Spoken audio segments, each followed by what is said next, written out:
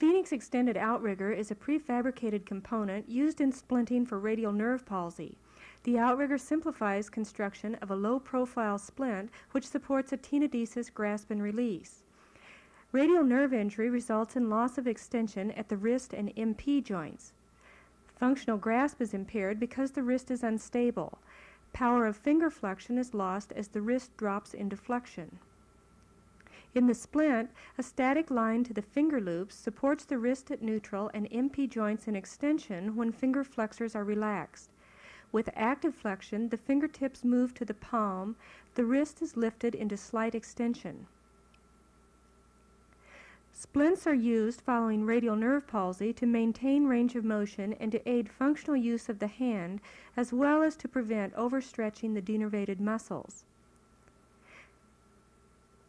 Viewers are encouraged to read the articles by Judy Kolditz and Chris Reynolds describing the evolution of this type of splint and the rationale and techniques for its use.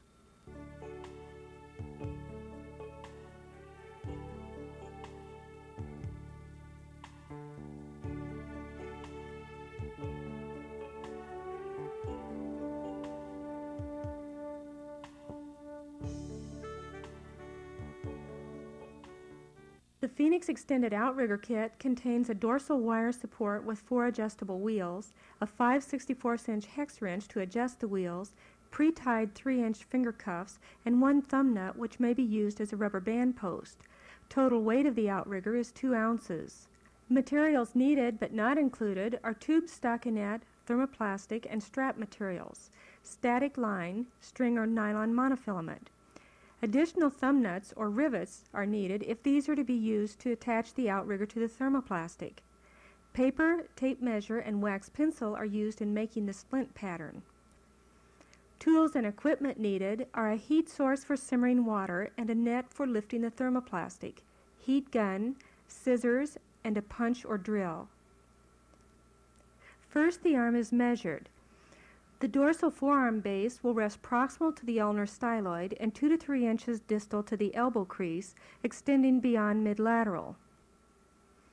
A paper pattern is cut first.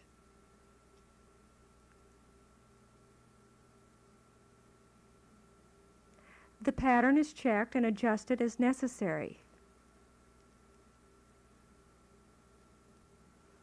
Then traced onto the thermoplastic using a wax pencil. The thermoplastic will be warmed for cutting. Care is taken to make smooth edges and round corners. This saves time later in finishing the edges. The forearm is covered with tube stockinette. Gravity aids the material to drape and form to the contours of the arm. Proximal and distal edges are slightly flared.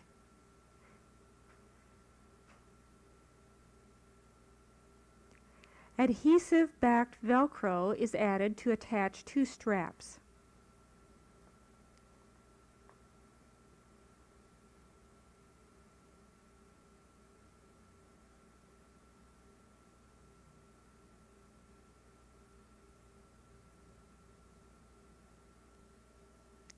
The outrigger is located so that the most distal point on the curve rests over the midpoint of the proximal phalanx on the middle finger.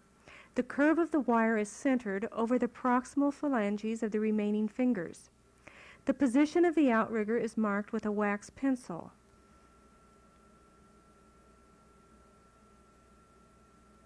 There are 2 methods to attach the outrigger to the dorsal forearm splint, by thumb nuts or by bonding. If thumb nuts are to be used, 4 holes are drilled in the thermoplastic.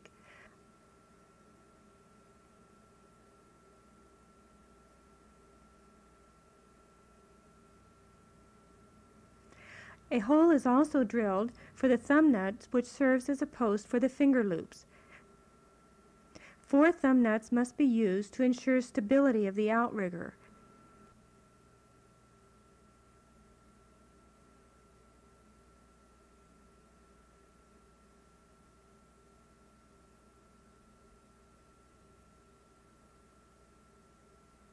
Or rivets may be substituted for the thumb nuts.